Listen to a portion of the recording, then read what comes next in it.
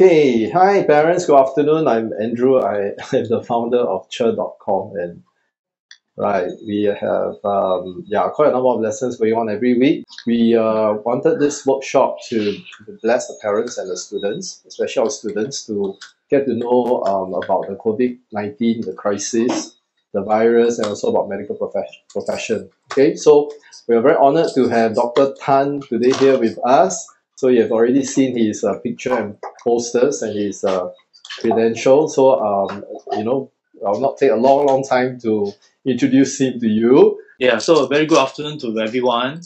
It's a Sunday afternoon, and thanks for coming down to attend this workshop. Okay, it's a very short workshop. So a couple of weeks ago, he actually asked me whether I can help to give this a little bit update about COVID virus, as well as for those who are interested or in the medical career. I'm here to provide maybe some advice or guidance. If you have any questions later on, we can talk about it. Yeah, so today's talk will be on COVID and up and downs of medical career. So before I start, maybe just make a little introduction of myself. So I'm a family physician working in the clinic in Toa Payoh, near to Graduate MRT. And I spend 50% of my time in the clinic. My other time that I spend about 30 to 40%, I work in this place called this company called Procter Gamble, P&G. It's a multinational company doing a little bit more of the occupational medicine part and dermatological products. If those of you who are familiar with Procter Gamble, they have products like SK2, Olay, your Oral-B, some of your punting, and head and shoulders. So some of these products and the other 10 to 20% of my time I spend teaching medical students from Lee Kong Chian Medical School. I'm a house tutor there, as well as some of the Duke NUS students attached to my clinics, and also as well teaching the doctors who are taking the diploma in family medicine. So I also do some research with P&G, Procter Gamble, as well as a research board in Raffles Hospital. So that's my short portfolio, my career, which I'm quite satisfied now. It's quite a nice career for me, very enjoyable, and lots of things to learn as well. Okay, so today's outline, is shown. Basically, we'll just talk about really just a few slides. So we'll just talk about these few points, the COVID virus update, and then what can we learn from this COVID pandemic, and then what are the plus points and the negative points of medical career, and for those who are interested in medical profession, what are the prerequisites for this medical profession? Okay, so for the first part on the COVID virus update, Andrew actually gave me this question: why is the COVID-19 virus so dangerous? By now, we are already in the 3rd or 4th month, maybe 5 months of the COVID virus. When it first started, it was called the China or Wuhan virus, right? Then they call it novel coronavirus 19. Then they found that people find it so difficult to pronounce it, right? Then they shorten it and simplify it into COVID virus, which stands for coronavirus disease, right? In 2019. Okay. And why is it so dangerous? So far, Singapore has 3 viruses that has affected us, right? On my time, I graduated in 2000, and in year 2002, we had SARS virus. I was a public health officer. In fact, I was dealing with the contact tracing then. So the SARS virus was very scary, okay, because there were doctors and nurses who died, right? And it was, as usual, we were dressed up from top to bottom. It was a difficult period, but we overcome it within at least about half a year to 9 months. Okay, then came the H1N1, and as well as the MERS virus, which stands for Middle East Respiratory Syndrome virus.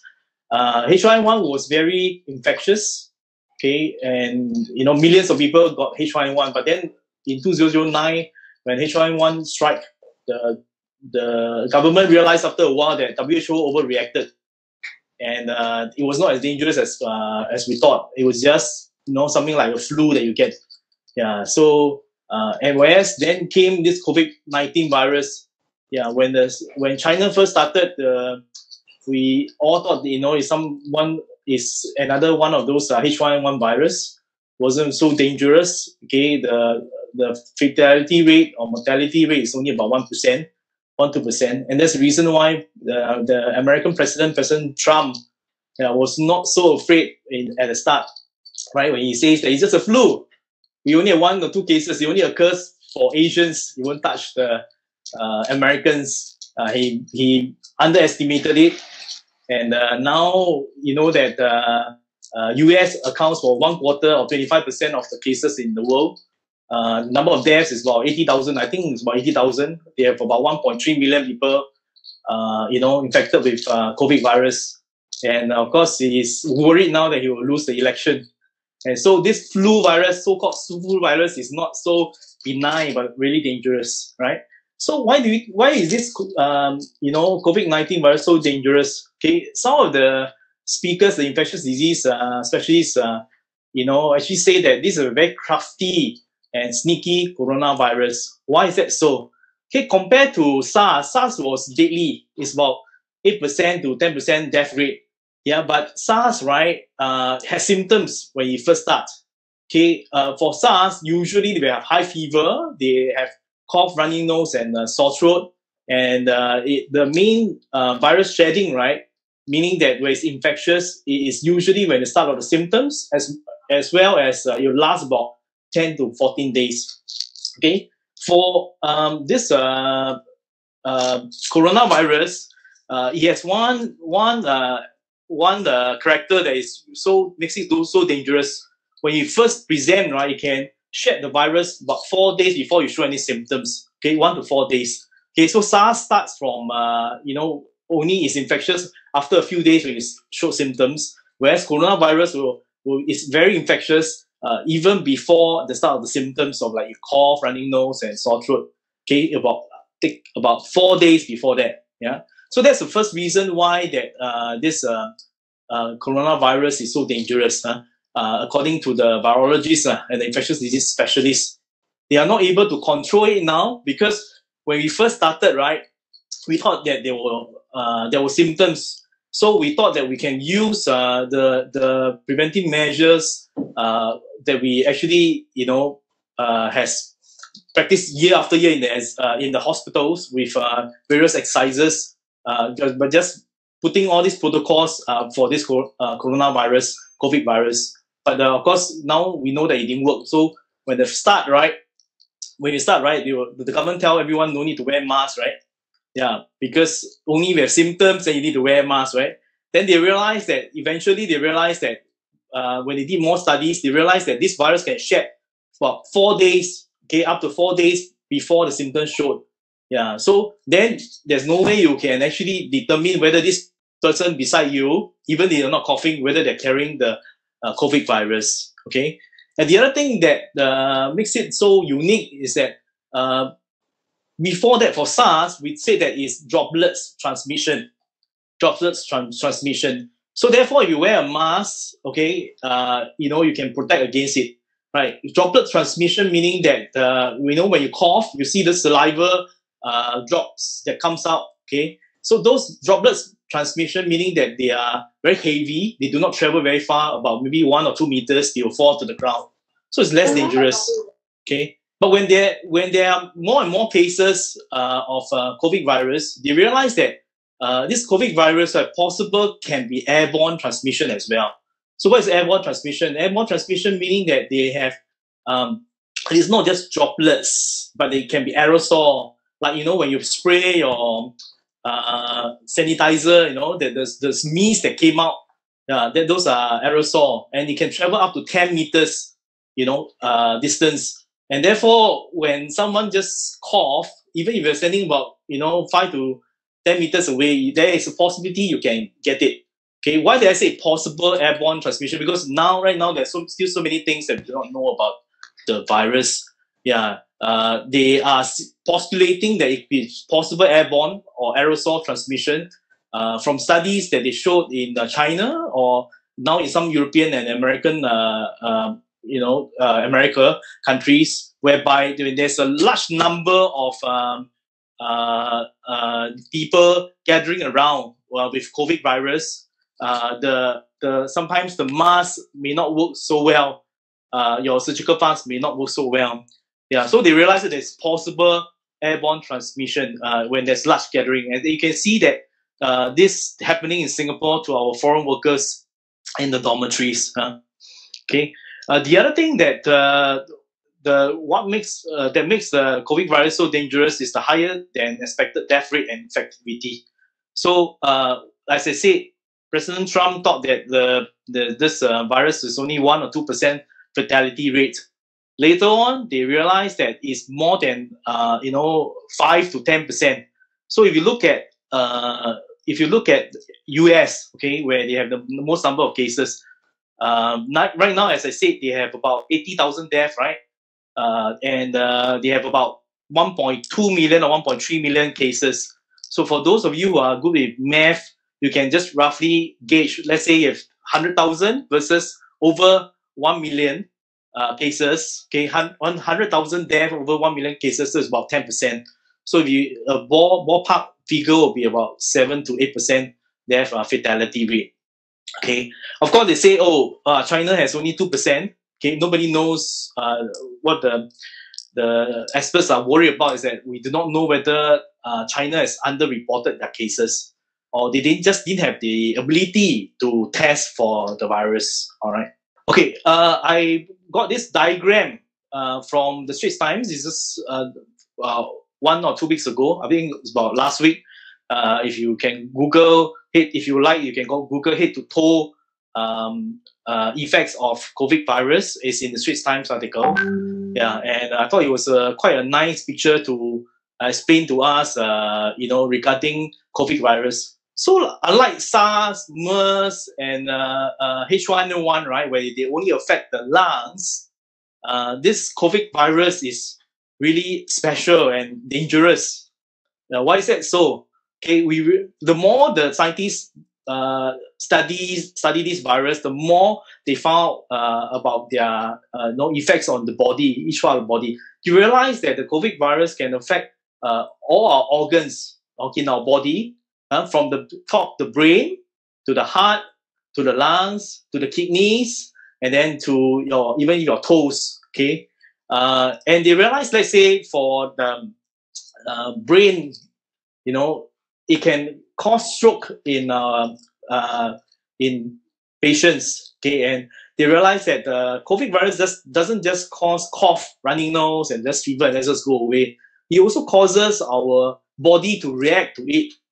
And when we react to the COVID virus, where we want to try to get rid of this COVID virus, we have this what we call a phenomenon called cytokine storm, whereby we secrete a lot of hormones.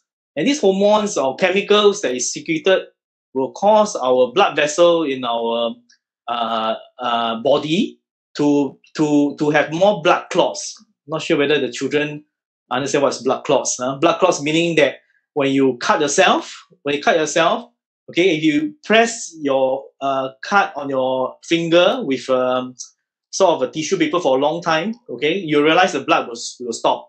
And why does it stop? Because there is blood clot forming, okay, that prevents further blood from oozing out. But when it occurs in the blood vessel, like it's like your piping in your toilet, it becomes choked, okay. So these blood vessels what does a blood carries, to your brain, to your heart? They carry oxygen. Okay, so when you have blood clots, meaning that the blood vessel is blocked up in your brain, then you have no more oxygen to your brain. So when you don't have enough oxygen to your brain, then part of your brain dies off and you get a stroke. And then of course to the heart, if you have no more oxygen providing to the heart will stop beating. And then what does the patient get? They will get heart attack. Or they may get heart attack. So that's the reason why there's a discussion and argument now of our 5 foreign workers who was having COVID virus. They didn't have any symptoms, but in the dormitories, they just dropped literally drop dead. And when during autopsy or the coroner's case, when they open up the body to find out what's the reason for the patient's death, they realize that they occurred from heart attack. So the postulation is whether it's the COVID virus causing the blood clot in the blood vessel, such that no oxygen goes to the heart, and then therefore the heart stops and they get a heart attack, or because the foreign worker themselves, they have diabetes, high blood pressure, or some high cholesterol, which causes them to have heart attack. So the scientist has no conclusive evidence yet. Okay, they have no conclusive evidence yet. Okay, so they still do not know. Okay, the other thing that the COVID virus causes is that it can cause kidney failure. Okay, they can cause kidney failure, and many of those patients in the ICU, intensive care unit, that is very severe COVID virus, they have to use dialysis machine. Okay, and the dialysis machine is a machine that takes over our kidney to clean all our chemicals. So you have two kidneys in your body, and the two kidneys in our body, right, they are used to clean up our body of all your chemicals and all your byproducts like your urine and all your different bad products that you need to pass out through our body. So when that fails, COVID virus will make your kidney fail, and when that fails, then the doctors have to put on a machine connecting to our body, to our blood vessel, and this machine will take over the job of our kidney, and you will allow the blood to flow through the dialysis machine and then wash it off, okay, and make it clean, just like washing machine. Then you will send back the blood back to our kidney. So when COVID virus causes this kidney failure, and if the patient does not have the machine to help them, then their life is in danger. Okay, the ones on the toes are not very common. The toes, they usually say the blood clot, again, blood vessels is clogged up, no oxygen goes to your toes, and your toes actually dies off. Yeah. Okay, one other effects of this COVID virus, which I didn't talk too much about it, I didn't put in this slide because it's not proven yet. If mummies who has read up a lot on COVID virus, then you realize that there is COVID virus also affects the children, because at first they were saying that children, right, doesn't get affected very much by COVID virus. Okay, they say that COVID virus is much like hand, foot, mouth disease, whereby the symptoms are very mild, not very serious. Okay, very mild symptoms. Okay, and for the children, and then very severe symptoms for the elderly and the adults. Okay, that's hand, foot, mouth disease. Okay, so they think that at first, earlier on, when you have less cases of children, they think that COVID virus behaves like the hand, foot, mouth disease. But later on, they realized that there were few children who got COVID overseas who had very, very severe sort of symptoms. They're similar to this syndrome called Kawasaki syndrome. Yeah, and what causes that? Okay, what causes that? It's the same mechanism, meaning that the blood vessels get clogged up in the children. Okay, again, blocked in the children, and that wasn't the sort of like symptoms of the patient, whereby their blood vessels get blocked up, and then some patients develop symptoms similar to Kawasaki, where they have heart problems, and heart problems, heart murmurs, and things like that. Yeah. So that one is called multi-system. Okay, if you're interested, multi-systemic pediatric syndrome. All right. You can stop me anytime if you have questions. Can just stop me. Okay, because I'm talking medical terms, so I'm not sure whether some of the children understand or not. Or later on, you can ask me. Okay. Okay. So what are the lessons from this COVID pandemic? What can we learn from the current crisis? Okay. Yeah, so I came up with just three very simple points that I even teach to my children, that the post-COVID virus pandemic, the world will be very different. I'm sure if you read the newspaper, they have said it will be very different. Yeah, so, and many of you are affected, right? Because now you are actually having your school halfway through your school holidays. Where school holiday is supposed to start usually in June, right? And not in May. But for now, it starts in May because of the COVID virus, and we have circuit breaker. Okay, so all of you have to be at home and then you have to have a very steep learning curve on how to do this Zoom. Yeah. So before I, before this COVID virus, I seldom use Zoom. I only use somewhere WebEx or Zoom for my Procter Gamble patients, because some of them may be overseas. Sometimes they are in another place, so I may use the video consultation with them. But other than that, I've not really used Zoom before. Yeah, but during these 2 months, within these weeks, I started learning Zoom. So I started teaching medical students in Lee Kong Chian Medical School using Zoom. And each medical student is given a free account of Zoom account. And I also, teaches the diploma, those doctors are taking diploma in family medicine using Zoom. Certainly, it's not easy. Yeah, and there's quite a lot of skills involved. I'm not the best. I'm not really good at technology. But I guess this is a different world that we are going to live in post COVID virus. Okay. Then you also realize that there are many other promising careers beside medical profession, right? Such as research. Okay, and people can sort of like develop test kits, testing for COVID virus. So that is a very promising career. And then Singapore has just produced the one of the first test kit for COVID virus, testing for the antibodies, the neutralizing antibodies, which Daniel just now wrote in the question, right? That our body produces to neutralize the COVID virus early in the incubation period, right?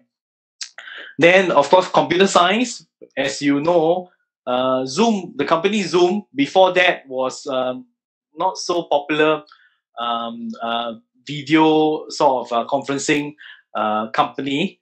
But over just within these 2-3 months, the company has grown very, very big and actually got a lot more investment for investors, right? Because suddenly everyone need to use Zoom to communicate, right? Mm-hmm. So in the computer science, is one of the hardest to enter in the NUS. One of my clinic assistant son, he just got a place in NUS computer science, and he's from Raffles Junior College, and he's almost at straight A's. So it's not easy to get into computer science now, because this era, it will be a different era whereby computers and technology will take a large part of our time, a large part of our life as well.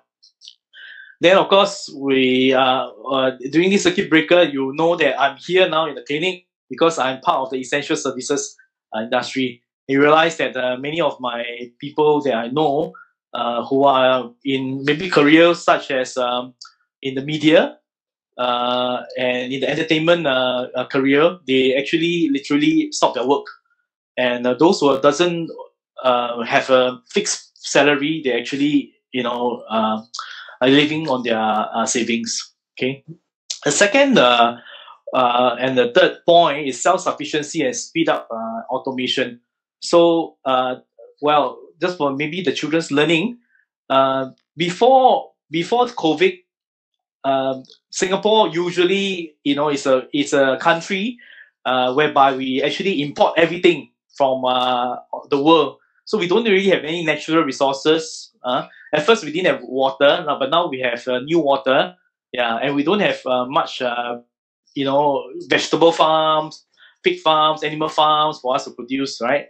Then we realized that when Malaysia actually closed the border, our government, I wouldn't say panic, but they are worried that we will not be able to get enough food, right? So they realized that actually Singapore needs to be self-sufficient. Okay, so in terms of food-wise, the government is thinking, by 2030, they're going to increase our food production to 30% of what Singaporeans eat every year, right? Then the other lesson from self-sufficiency is that earlier on, you realize that our government told us not to wear masks. Okay, that is advised by the WHO. Okay, that is international advice. So the WHO, World Health Organization, also got it wrong. They thought it was not. Is unlikely to be an aerosol or this transmission. They think that it's droplets. Yeah, so they say there's no need to wear mask unless you are sick. Yeah. Then they realize that it can occur when people have no symptoms and it could be airborne.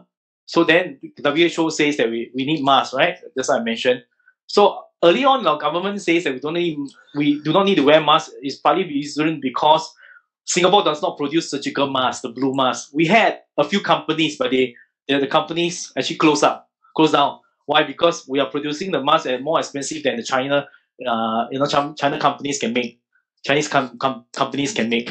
So right now we actually have surgical mask production. Okay, we brought back our machines a few months ago. The doctors know it. You all may not know it, but now it's in the newspaper. But a few months ago, we know that they brought back the machines for surgical masks from Taiwan. Okay, well, our ST engineering company produces surgical masks over there. But when Taiwan closed up the country, we brought back the machines here to produce the mask. All right, and then of course, post COVID, we know that the government will change, and then they're going to look into a lot of how to speed up the automation of all companies. Okay, yeah, and the reason for this, I think the main impetus for them to do that is the unfortunate large number of our foreign workers who are working here. They have contracted COVID virus. Yeah, so I think that will actually push the government to produce more of the mask. Okay, if you look at the graph just now on the right side, I just put out some of these pictures, but just I didn't explain it.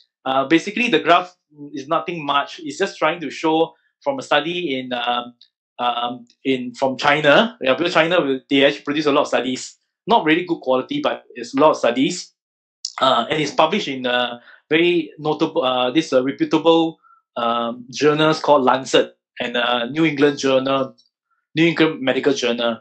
Okay, so the graph actually just trying to show you that compared to SARS, this virus, right, is the virus is most infectious and it shed the most amount of virus within the first 7 days of the symptoms.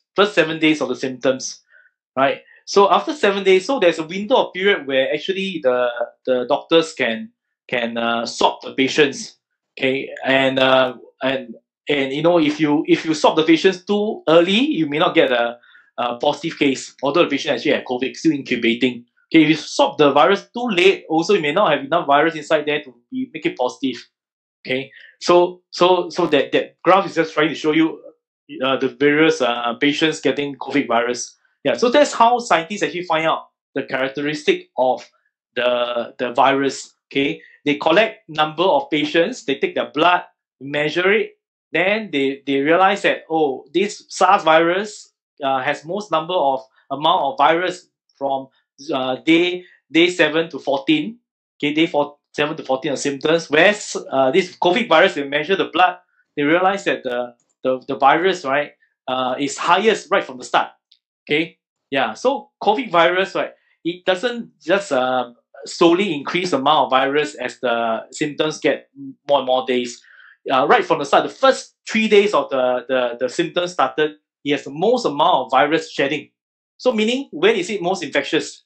When is it most likely to pass to people? Actually, early on, when the first few days where they show symptoms. Yeah, so that's again one of the points that I miss out. Why it's so dangerous for the COVID virus? Okay. Well, I have this question here that about how should parents and children react to the current crisis. Well, I first didn't really know how to answer this, but I guess for me, even though I'm I'm a medical doctor in a clinic, and our clinic is one of the public health preparedness clinic, PHPC, and we also do swab COVID tests for in our clinics. I'm actually not so worried compared to SARS, right? SARS, as I said, SARS, we were caught off guard. We were not very well prepared. But over the years, every year we have exercises. To train our healthcare workers on how to deal. What should they do when there is a epidemic again, when a SARS virus comes back again, and then therefore our hospitals and the clinics are really well prepared this round. Yeah, so if you look at my photo, actually I'm actually covered from head to toe. At first, I gave a photo of one with wearing goggles and my face shield and face mask, and Andrew was saying looks a little bit scary. So I took out all the all the different protective gear. Yeah. But it is we're a lot more well prepared now, so there's no need to panic because this too will pass. And our government has done a very, very good job. I have many foreigners in my clinic who actually praise our government compared to Japan, compared to US, where they have no clear guidelines. Singapore here is very, very clear guidelines. What we need to do is that every one of you, including children and your parents, please, follow what the government says. Wear a mask if you can. Try not to go out and stay at home. And then, therefore, we can help our healthcare workers from getting too many infections. Yeah. Okay. For myself, I use this opportunity to impart medical and public health knowledge to my children. Okay. Not that any one of them wants to be a doctor. Yeah, they are interested in science, but they may not want to be a doctor. But I find that this is a very good opportunity for me, even parents as well. If you read out a lot about science, a lot about COVID virus, this is a real life lesson that we can learn as it changes. As I get guidelines from the MOH, I actually ask questions to my children and say, why do you think that the government actually at first need to have a suspect case definition? Like not everyone in Singapore can have a COVID virus test or a swab test because we have not enough resources, right? So in the public health perspective, we need to prioritize the swabbing and the testing to those who need it most. So then the government will define, the public health specialists will define then all the symptoms inside there. The patient must have cough, running nose, sore throat, and fever for 4 days before we can swab the patient. If you have no fever, starting on when they think that you need to have fever, just like SARS, they say you must have fever so that we can test. If you have no fever, my patient comes in and cough, cold, running nose, I will say, sorry, because they don't meet the suspect case definition, I cannot swab you, I cannot do the test for you. Even if you have a lot of money to pay, we cannot give you. But later on, when the government realized that asymptomatic, there's no symptoms, also can pass on, then they started to say that, okay, for foreign workers or healthcare workers who have no fever, but they have cough, cold, or running nose, you can get to swab as well, because they know that these are the high risk areas. All right. Okay. So that's how I use this opportunity, it's like a question and answer. And we usually just share during lunchtime or a dinner time where we have family dinner. Then my wife will sometimes reads the Bible or some history to them. I will talk to them about COVID virus. Okay. It's a life lesson now, a very good opportunity for us to teach our children. Okay. And what else we learn? We all realize that, for children to learn, the parents must really be more involved in the learning, because many of our kids look up to us, and they actually, we spend a lot of time also with our children. And if parents can be more involved during with their children's learning, they will learn faster. Okay, so this COVID virus actually taught me that, because I'm staying at home more. I'm working 3 days per week because Procter Gamble closed the clinic there, so I do not have to work there. I will just sort of doing WebEx and Zoom videos, or even by emails with their whatever that they need to ask me. It's a sort of like consultancy work. Yeah, so I have a lot more time with children. So I realized that parents should be more involved in the children's learning. And one lesson that we taught to our children, that this pandemic, this COVID virus pandemic, makes us realize that actually very, very little to survive. Okay, yeah, you don't have your bubble tea, you cannot go to cinema, you cannot go to maybe entertainment areas. The zoo is closed as well, but life still goes on, and we can actually survive with very little. Okay, the ups and downs of the medical career. Okay, share with us about choosing a career in the medical profession. Okay, so I divided it into plus points and minus points. Okay, it was my childhood dream to be a teacher. Yeah, I wanted to be a teacher.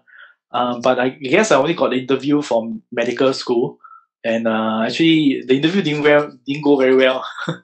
I wasn't very well prepared. But I guess they were looking at my way I answered the questions, whether I'm resilient, whether how I have the passion for this career. And God allows me to go into this very noble career as well. Just like a teacher, they are respected. Doctors, at this moment, hopefully in the near future also, we will still be a respected profession. I think it's a nice job to be able to help someone, and while you still earn a salary. Yeah. So to me, I enjoy medicine. Yeah. I was telling my students, it's nice to be paid a salary for doing something that you're passionate about, and God has given you all the gifting to it. Yeah. And by now you will realize that this iron rice bowl, compared to the gig job and the entrepreneur, we have no fixed pay. This iron rice bowl thing also, it has a difference. I'm in a private practice. My classmates who are senior consultant or professors in the hospitals are getting better now because government has fixed pay. Our private one salary may drop a little bit, but in healthcare is still sort of like iron rice bowl during this period. Yeah, of course we are not saying that we are there for the money. Okay, all of us who wants to be doctors, we know our first is our patients. First you must have love for your patients before you come into medicine. Yeah, but it's still a very stable job, and I like stable job. Just like teacher and doctors, I don't have to think. Every day I just go to do my work that I like, and then I will be able to have to raise up my family comfortably. Yeah. Okay. As you can look at the pictures on the right side, these are pictures that a mission trip that we went recently to West Timor, which is beside East Timor. Okay, West Timor is part of Indonesia, and my medical skills came very, very useful. These are plasma again. My medical skills came up very useful during this mission work, and even my children, I taught them to help me, to measure the blood pressure machine and to take notes. My second daughter was helping with that. My son taking notes, because you can take good notes, the ladies, right? And then my elder son is you can see the photo here, helping them to give out toys to the children. And this West Timor place, it's a very beautiful place. My skills came in useful. There was a nurse who came with me as well, and the nurse could get some donations from the specialists to give out medication for them, for those who have symptoms coming to see us. It was very popular, and because many of these children and even adults over there, they are living in the remote mountains. They do not have enough doctors and nurses there, so they need someone to come over there. We were very happy that we can help them with it. Yeah, so this is a plus point for me. Okay, minus point. Okay, as you from this COVID virus now, everyone knows about it, right? Yeah, my children and my wife always share this YouTube video of Ling Ling. Ling Ling is a fictional character that is typical of the Asian Singaporean mentality. Can train 36 hours for the violin, and then the parents of Ling Ling actually told Ling Ling now, don't be a doctor now, and don't because why? Because there's health risk, right? Firstly, there is huge mental health problems, right? Stress to the doctors, right? And it occurs during different periods like SARS. H1N1 wasn't too much. We don't remember much about it. COVID virus, yeah, we do remember much about it, right? And then there's also risk to your physical health. Like we always worried, like in the clinic, when I go back to my after work, when I go back, I will usually take off my clothes, bathe, take off my clothes without touching my children, no hugging. Right, I have to clean myself thoroughly before I speak to them. Okay, because I'm worried that I'll pass to them. Okay, the minus point, of course, is expensive to study medicine. It costs about 30 to 40,000 a year to study medicine. So, about even in Singapore, we're talking about Singapore. If a 5-year course in the Lee Kong Chian Medical School, it costs about 150 to 200,000, right? And then in NUS, which is a 4-year postgraduate studies, it is 4 years, so it's about 160,000. Yong Lu Lin is slightly cheaper. The NUS one is cheaper, but it also takes up about 150,000. Yeah, of course, medicine is not easy. It's a steep learning curve. All right. Yeah. Okay.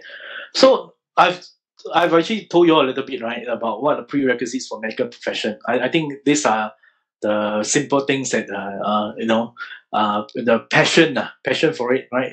What does it take to be a doctor or a nurse or a paramedic? You need to have passion for it. If you have no passion for medical career, please don't go into this career, because it can be very, very stressful. I have a classmate who have dropped out of medicine. I have classmate who became doctor, but later on didn't want to be a doctor anymore. I don't, for various reasons, of course. But you really need that passion and the love of medicine, to persist in this job.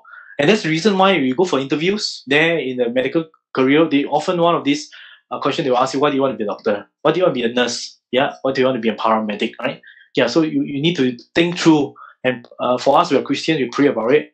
Yeah, I always tell them, say that what God has given you the right skills for it, then you go for it. If not, please do not go into medical career.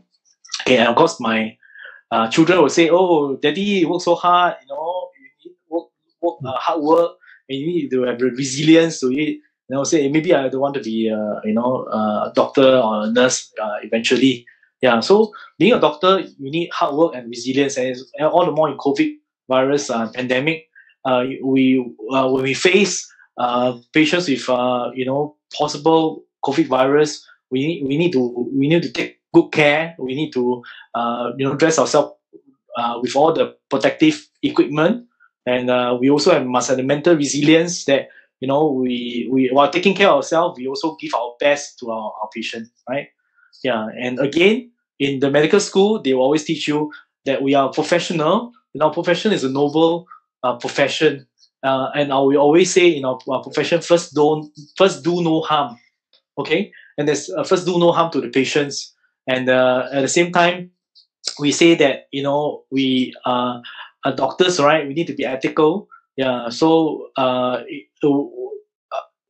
this profession itself is quite a small family, and then we need to conduct ourselves with integrity. So if a doctor also outside our career, we have some criminal records, it actually affects our career. Yeah. So these are not the easy things. Okay. Yeah. Okay. And the last part is preparation for the medical career. Okay. Yeah. So I'm actually not sure what else we can talk. They say, okay, if you want, can ask me questions on it. Okay. But actually, the picture that you show below, right, is a huge reservoir. And the one standing beside me is a SIA pilot, right? It's an SIA pilot called Captain Budi. I don't know sure anyone know him. He actually won the CNN Hero Award before, quite a number of years ago, because he was an SIA pilot then. And then he went to East Timor during war time, and he saw many of the orphans.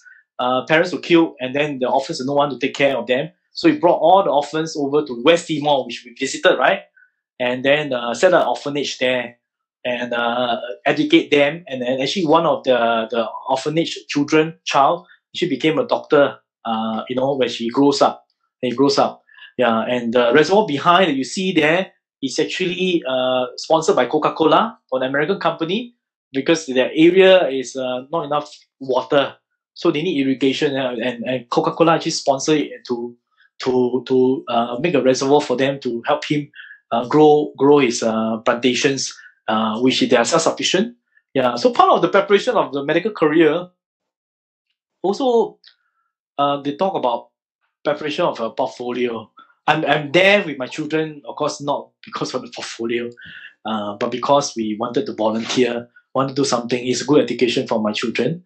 But that's one of these things that between now to if you apply for medical school and you get the interview, it'd be good that you have some parts of this over the time things to show to the panel that you are someone really passionate for this job lah. Yeah, okay. I must confess, during my interview, I didn't have any of this. That's why I didn't do so well for the interview. But doesn't matter, right? Okay. So the take-home messages, just these few things I most of my talks, when I used to give a lot of talks as an assistant director in the hospital previously, I always end with this. This is my life philosophy, that we need to plan for our health. We think of do financial planning, and most important, because we're Christian, we pray a lot. We pray a lot and put God in first place. Okay, and it's one of my favorite verse from the Bible, that this COVID virus actually taught us, right, that life is uncertain, nothing is certain. All right, so even for the medical career, you want to get in med school, a lot of people preparing a portfolio of for their medical interview, but eventually they may not still get into they did not pass the interview to get into medical school. And that's not because they're no good, but because Singapore cannot have all the talented people or the smart people going to the medical career. They still need some people who are engineers, who are lawyers, who are accountants, So you need to leave some of the talents for the other professions. Yeah. Okay. Yeah. So this is the mountain in East Timor, with a nurse there and the other people who help. By IV, when is the likely time for vaccination to be developed and brought to the masses? Okay. So is anyone guess? We have attended so many talks by the infectious disease professors. Anyone guess? They say usually a vaccine takes 2 to 3 years to develop, because there are 4 phases of clinical trials. Like now I'm doing clinical trials with in Raffles Hospital, right, in the research board. So when they come to us, it's phase 3. Phase 3 cancer drug, which I'm going to do one for in next week. I'll be attending the research board in Raffles Hospital. Phase 3 needs 1 to 2 years. 1 to 2 years just to conduct phase 3. So for phase 1 is animals. They test on animals and test on cells. So that takes about maybe a few months, because it's just very simple. Then phase 2 can be still animals, or it can be humans. So some of the vaccines are in phase 2 now. A few of them, there are 8 vaccines. They're testing 4 of them from China. I think 2 from US and 2 from Europe in the phase 2. Singapore, we only have 1 vaccine trial. And we are testing the RNA, slightly different from the DNA that they are testing. So we are developing an RNA vaccine. And this mRNA is still at phase 1, I think, because they didn't even say they were phase 2. So Trump and China, they are racing to be the first country in the world to be, to produce the vaccine. So it's political. So Trump said by the end, November, after I get elected, December, I will have the vaccine.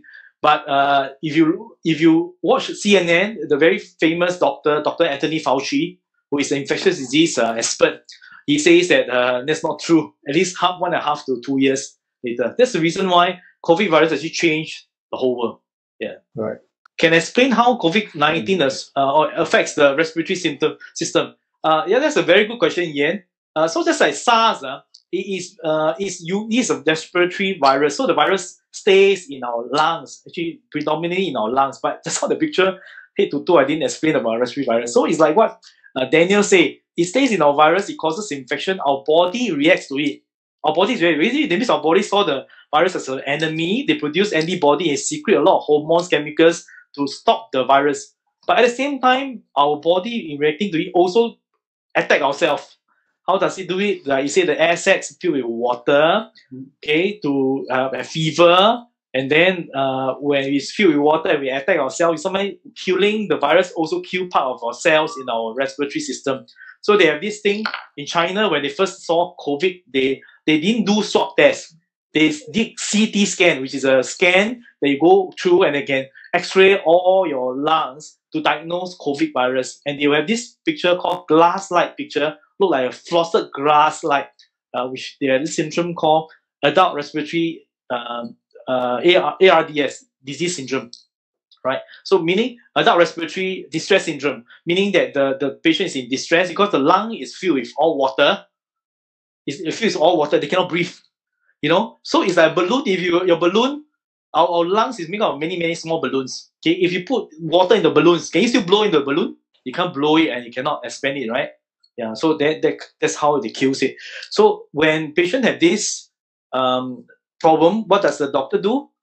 Just now, Kingy, we said we have a machine, dialysis machine, right? So this one, we have a machine that helps us to breathe, called ventilator. You take over the breathing. You put the patient to sleep, okay, semi-sleep. If he's sleeping, then the machine will help take over the breathing called ventilator. Yeah. Hope that answered the question. The question box. That's a very good question. If the question is, if COVID is aerosol based, then can surgical mask really protect us? Yeah, that's interesting thing. See, but the thing about it is that we don't have enough N95 masks, and then if you have worn N95 mask previously, like for me, some of the patients were cough and cold. I wear N95. You may not be able to breathe so well, for the whole day. So, and this surgical mask does help a little bit because there's still droplets, right? Besides aerosol, there's still droplets. So that's what the Prime Minister Lee is trying to tell you, right? There are two types of masks. One is surgical mask, one is your reusable mask. So the reusable mask doesn't have a filter from the outside, right? It doesn't have a filter from outside. So it cannot, if the virus comes in, it still goes to us because there's no filter, or because the virus are very, very small particles. They are not the big ones, droplets, but it can stop maybe the droplets. And then at the same time, you can stop yourself when you're coughing, the droplets from going out to other people. Okay, so it's good to ask everyone to wear surgical mask and reusable mask, right? Yeah, this surgical mask has 3 layers. Okay, so the inner A layer, right? By now, I think you all should know the inner layer is to absorb all our absorbent, and to absorb all our cough, droplets into it. Yeah, so and then outer layer, the blue one, will help to reflect any droplets that goes to it. So it's still good to wear a surgical mask. It protects against the droplets, right? It protects against droplets. The other thing they talk about is when people wear masks, there's this thinking that they have to be careful. Yeah, so many of my patients were saying it earlier. So the Taiwan uses masks and Hong Kong uses masks. Why Singapore don't want to use masks? At least they have a habit of doing it. They know they need to be careful. Yeah, so there's this impression when they wear surgical masks. Yeah. Okay, one last question I think related to this is, Dr. Tan, do you think it's still recommended for kids to use masks when they return to school in June? So maybe quickly just, okay, I think that one of us we have to leave it to MOE and MOH experts to say. I mean, my personal opinion is that it will be good for them to wear masks. But the problem is that the children, being children, it's not easy for them to wear the mask the whole day. So they may not want to wear masks. Why we would like them to wear masks? Because remember, children, when they cough, sometimes they may not cover the mouth, right? So it at least can catch the droplets. If they catch the droplets, then more people around them will not get it. Yeah, so I think it's good if they can wear masks. Okay, and one more. Can I say that 3-ply surgical mask is better than reusable cloth mask? Yes. Okay. So that's the reason why at the start the government didn't give you reusable mask, because they think that it's useless, right? Because it doesn't filter. It doesn't filter at all. So when WHO at the start says no need to wear mask, so the government also said no need to wear mask since we don't have enough surgical masks, right? Only prioritize it for the healthcare workers. And it was the right decision because our healthcare workers, compared to US, where 10 to 20% of the patients are healthcare workers. Singapore only about 5 or 6 doctors getting it. So that was it's a good thing, right? Yeah. So reusable masks, they don't have filter, so it can really catch your own droplets. Yeah. So but it's still useful. We really catch your own droplets. Everyone wears it, and their droplets doesn't pass to other people. Then that is the the infectivity and the spreading is less. Right. But it's certainly less effective than 3-ply. Right. Okay. Thank you, Dr. Tan. We can't give you a round of applause because we are all no, it's fine. But we can actually. You might turn on. Okay. But really, thank you very much for spending time with us and also give us so much information to the parents and the students.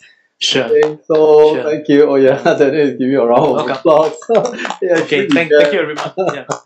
Yeah, thank you so much, everyone. Thank you to all the parents, students, and yes, happy to see all of you here. Okay, goodbye.